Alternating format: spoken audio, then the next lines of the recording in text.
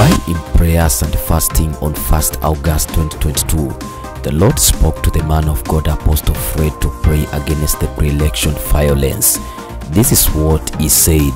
I was in prayer in a particular prayer mountain this afternoon, and the Lord spoke to me. I was in the middle of prayer, and he said, let us pray against pre-election violence,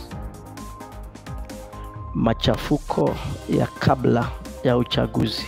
Ile jambo ambayo imekuwa nzito kidogo ni kwa wale ambao wanastahili kuhakikisha kwamba haijafanyika, wengine wao ndio wahusika wa kujaribu kuona kwamba kumekuwa na machafuko kabla ya uchaguzi.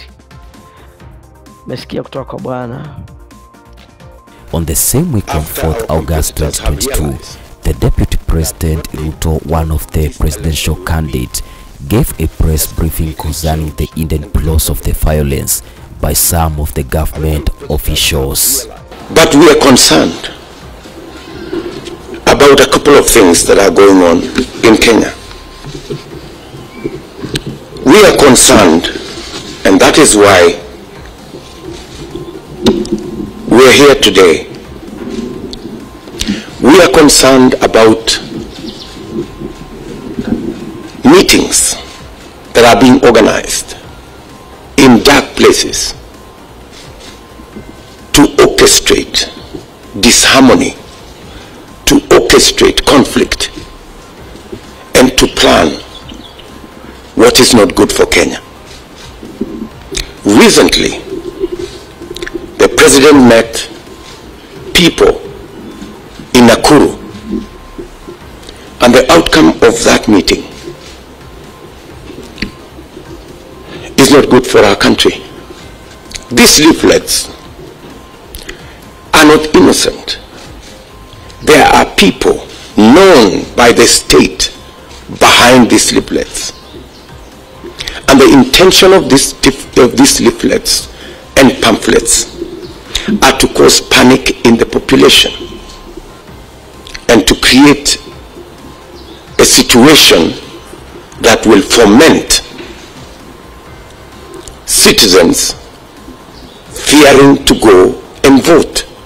The regional commissioner, Maalim Mohammed of Rift Valley, the county commissioners, Samson Ojuang of Trans Nzoia and Stephen Kihara of Uasin Gishu, and Erastus Mbui of Nakuru are part of this scheme. They are the people holding night meetings to orchestrate and to plan conflict among us Kenyans. And unfortunately,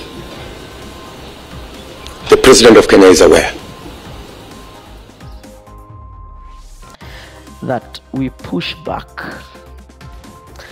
every pre-election violence scheme, and the Lord made it known to me that it is not a small thing. Let's pray against demonic assassinations geared towards causing unrest in diverse places. Pray for all leaders.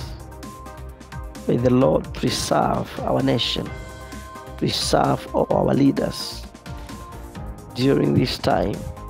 In the name of Jesus.